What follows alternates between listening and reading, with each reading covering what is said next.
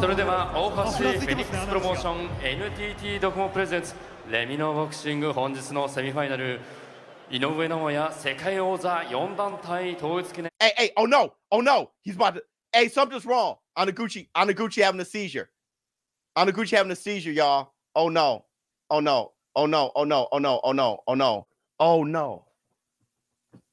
He's having a late reaction. Please, God, let him be okay. Oh no. What we all feared. See, this is the moment in boxing where a fight, I mean, the best a fight can be, intersects with the worst result that can happen in the sport of boxing.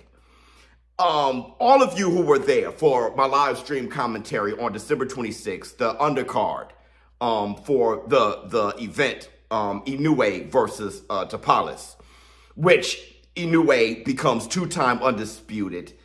And for this community, not only fighter of the year, but pound for pound best fighter in the world.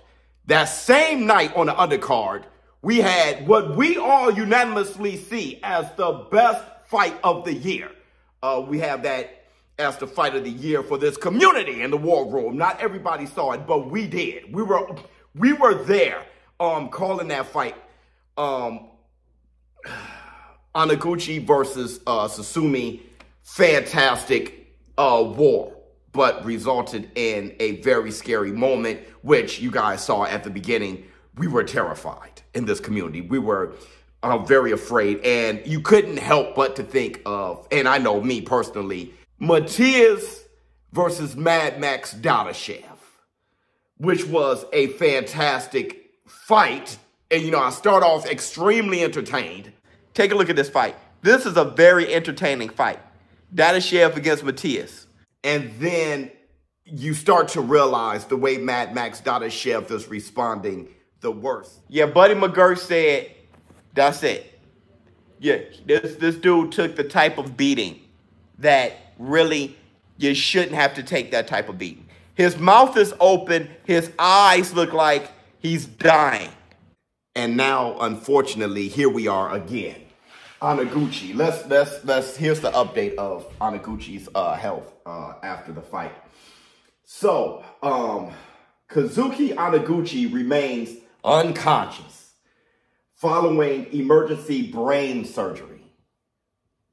Grave concern has been expressed for the 23-year-old southpaw who has yet to regain consciousness from injuries sustained in a December 26 unanimous decision defeat to countryman Sia Susumi. The ESPN Plus bout aired and saw Anaguchi go all in during a fight of the year candidate between unbeaten Japanese bantamweights. Yeah, they were both prospects, undefeated guys. We knew it was going to be a crazy bout, but my God. Though also featured the frightening shot of his legs twitching as medical attention was paid to a gruesome cut over his eye. Anaguchi was taken to a nearby hospital where he fell into an unconscious state.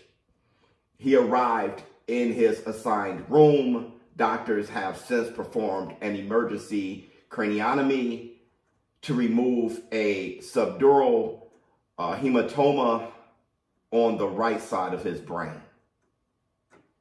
My goodness. We all must pray for Anaguchi or whatever you believe. I'm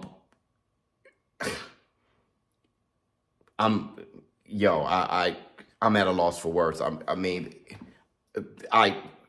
We all feared that could be the case when we saw how he was responding.